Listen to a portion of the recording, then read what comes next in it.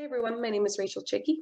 I'm an assistant professor at the University of Cincinnati, and I've been working with AISC for the last year, working on some teaching aids related to steel connection design. I've actually done 3 different modules. I'm going to focus on just one today, but I wanted to mention the other ones as well. Hopefully coming soon will be some PowerPoint slides that you can use for lectures related to steel connection design and detailing. And then also some videos and an activity using QNect, which is a connection design software. So students can change parameters, learn about the constructability of connections, and do it through a video, kind of more hands-on activity.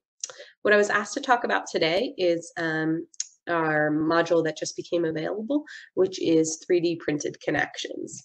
So we've actually 3D printed 4 different types of models, and I'll show you a few of them here. And then there are 2 others that are still being developed. If you'd like them, I can share them as well. So we're talking about models of about this size. So this is showing a column with 4 different kinds of possible shear connections: single angle, double angle, shear tab, extended shear tab, and then we have the corresponding pieces that you would then connect to it. We are using magnets to represent bolts.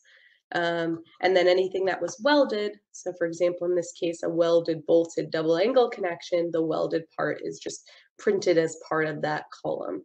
So it comes out in that way so that students can sort of see, okay, if I want to connect, if the piece is welded to the column, what does that mean about the piece that needs to frame in and connect? Well, in this case, I need to coat that bottom flange in order to make this something that can be erected. Okay.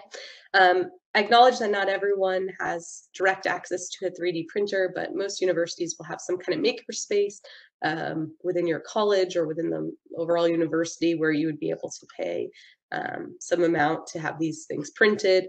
Each piece, the bigger pieces take, for us, it took about 6 to 8 hours for the column. But like the pieces like the beams take a couple hours to print.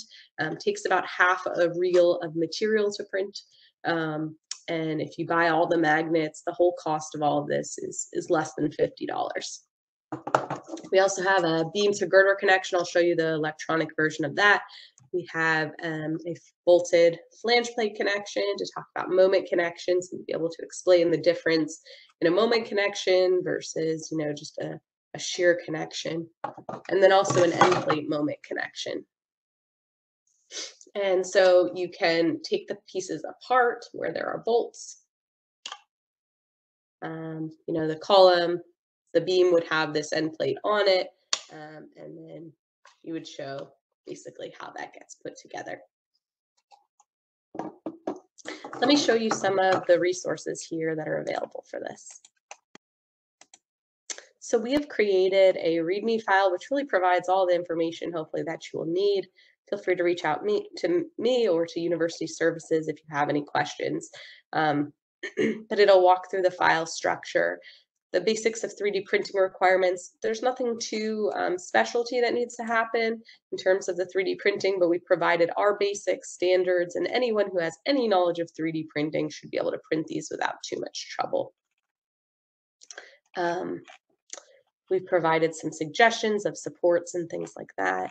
And then the frequently asked questions, talking through, what if you don't have access to a printer? What does it cost? Those sorts of questions. And then talking points. The whole purpose of this is to be able to use it in a class and to be able to show why one option might be a better option than another. And so these would provide some talking points as you're working through with each of these connections. So you have access to it and have some good things to talk about in class.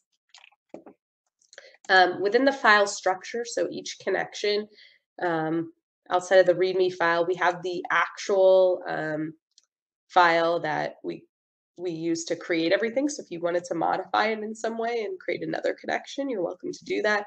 And then within each connection, there are just photos of it, so you know what it will look like. And then each piece. So we've labeled each piece. So in this case, this is the girder that would be printed in the beam to girder connection. And it's already been oriented in the way that we would recommend you do the printing. There's no scaling or anything needed. You just need to set it up with the basic printing process and go ahead and print it. So we have each piece ready to go for you, where you just need to send it to the 3D printer basically. Here you can see that we've coped part of it, so you can talk about coping with beam to girder connections. And then we've also created the beam to girder virtual, which is just combining them together, so that if you didn't have a 3D printer but you wanted to be able to still show these things, you can provide these to students. So it's like an electronic version of the 3D printed connections. You wouldn't print these pages or these files, but it's just a way to make them available to you. I just want to mention the cost at the bottom has no significance. It does not cost $215 to print this. We don't know exactly where this gets generated from, but it is not a cost that's a cost of the connection in the real world or the 3D printed connection. So just make sure you don't pay attention to that. And so that's really it. We provided, again, 4 different connections with 2 others coming, where it just basically gives you the opportunity to pass it around, point out certain aspects of constructability, and hopefully make connections a little bit more understandable to your students. I hope you find it helpful. Thanks.